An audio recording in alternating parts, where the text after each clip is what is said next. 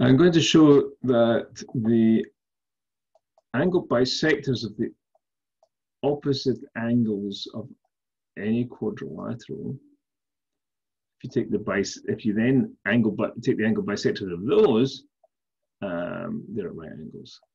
So here's my quadrilateral, and let me create the angle bisectors. If I take two line segments, the bisector constructor constructs the angle bisector. And so here's the opposite one.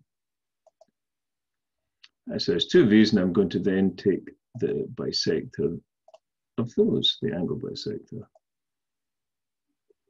There we go.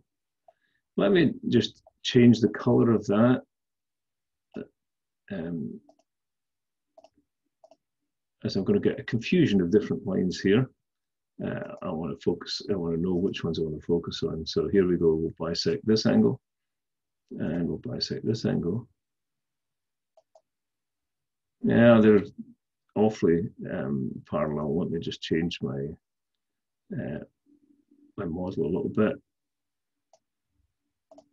It would bisect the parallel ones, but I'd rather have the picture look a little bit more clear. So there's my bisection. Make that one purple. So what my theorem says that this is a right angle in here. I'll prove that using my symbolic panel. The angle between this line